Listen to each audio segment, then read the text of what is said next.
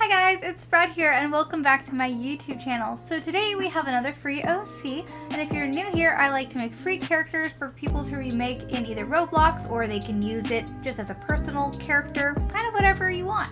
Today we have Thunderburn. They are a burly ginger cat with eyes the color of amber. They are known as being a medicine cat and a mentor. So I had a lot of fun making this character, and this video is a little bit different from my other ones where I'm doing a small introduction and then the longer part of the video is actually going to be me making the morph, because a lot of people have asked me to slow down that part because they want to try to follow along, which I totally understand. I always kind of thought that people would just look at the morph as a whole and just try to remake it instead of kind of following exactly.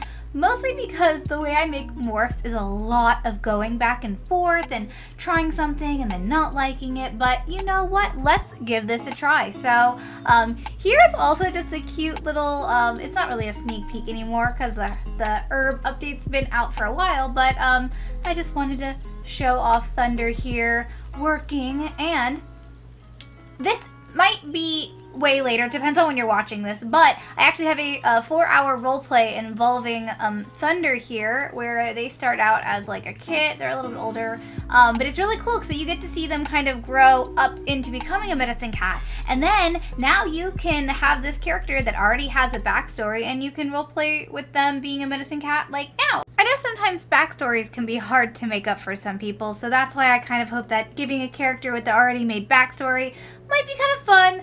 We're trying new stuff here, you know, I don't like to do the same thing over and over. I like to try to spice things up. So let me know if you like this style of the video better, where this part is more slowed down, or if you like it longer in the beginning where it's more like cinematic and then more sped up, you know. Just let me know your thoughts. Let me know if you end up using this character. I love reading like the stories below, and I just think it's really cool that people just are writing these short stories and then other people comment and then people continue. I don't know. It's very inspiring. I hope my channel can just be this kind of like beacon of character creation and inspiration and development, and I don't know. I think that's all very, very neat. And don't forget to subscribe if you haven't, because I don't know. Like I said, if any of this kind of stuff interests you, that's kind of what my channel's about. And I will see you guys all next time. Bye.